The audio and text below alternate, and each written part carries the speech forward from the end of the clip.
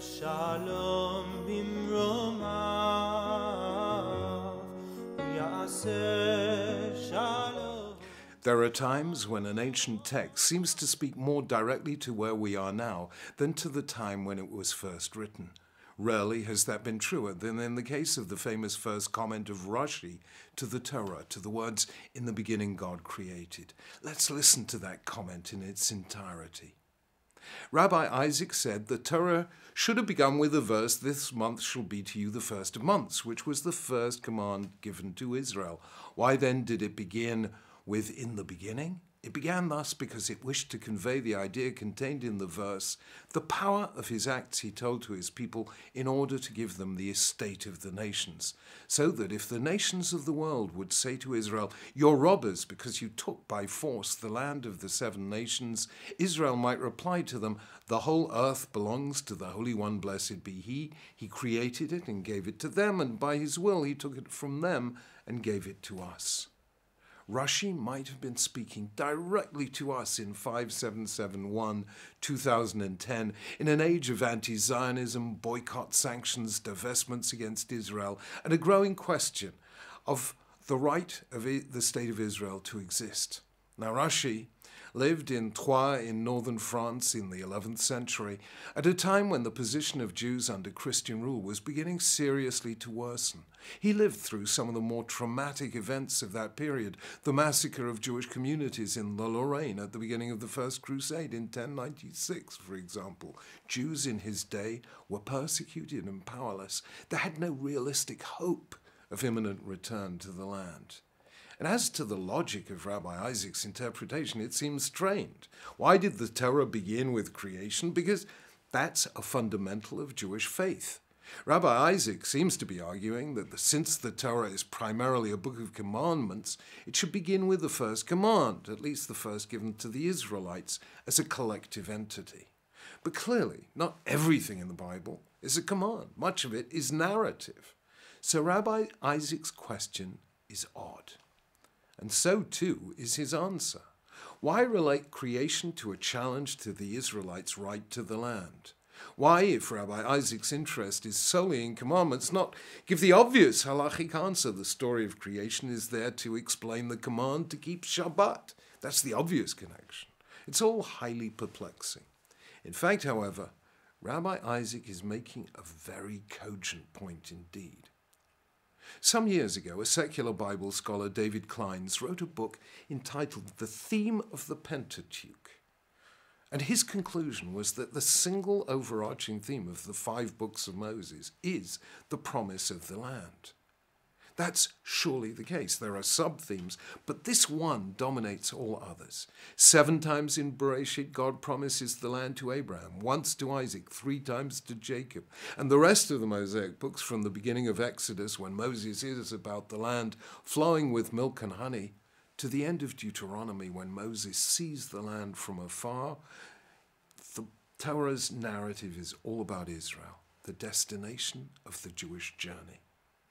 And there is a fundamental rule of literary form. Chekhov once said, if there's a gun on stage in the first act of a play, it has to be part of the plot or it shouldn't be there at all. So if the central theme of the Mosaic books is the promise of the land, the beginning must be in some way related to it. Hence, Rabbi Isaac's point, the creation narrative must have to do with the central theme, the promise of the land of Israel. And what could this be, if not to signal that the promise, in virtue of which the Jewish people holds title to the land, comes from the highest conceivable source, the sovereign of the universe, the creator and author of all.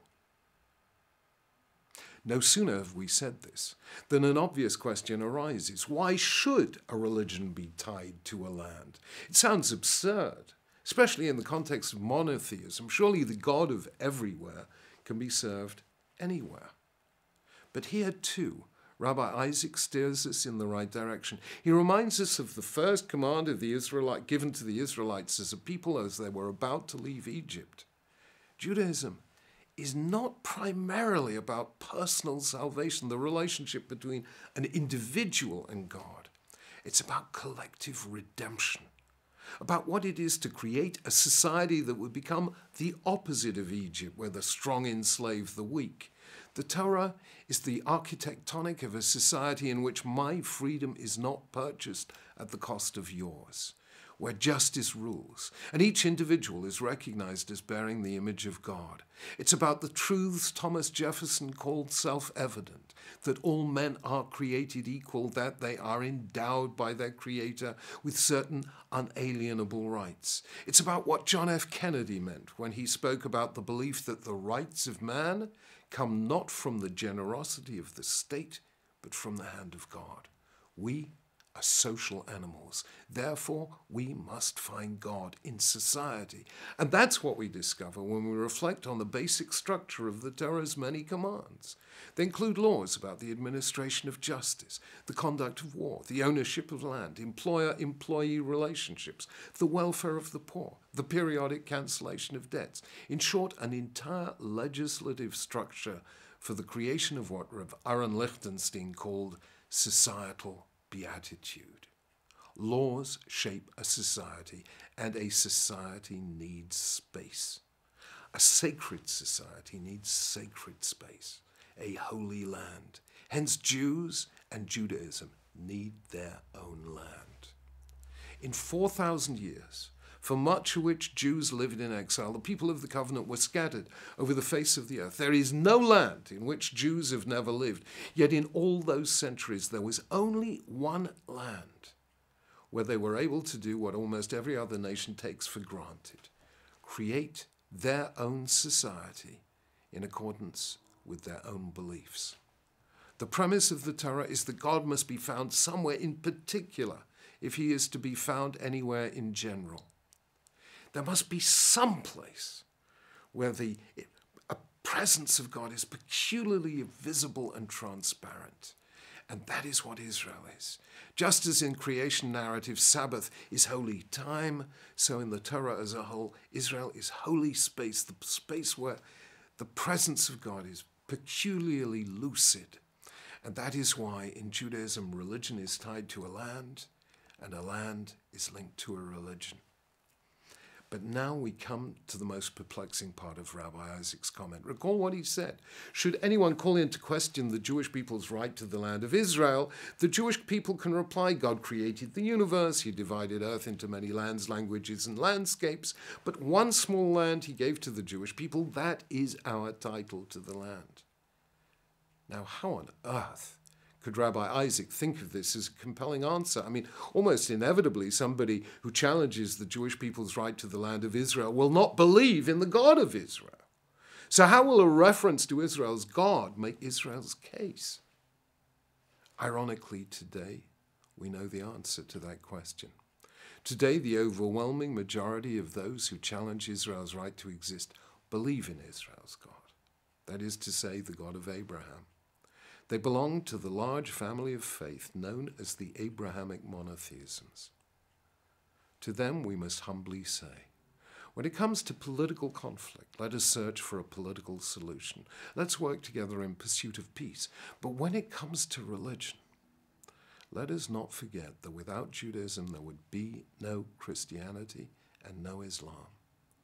And unlike Christianity and Islam, Jews never sought to convert the world, and they never created an empire.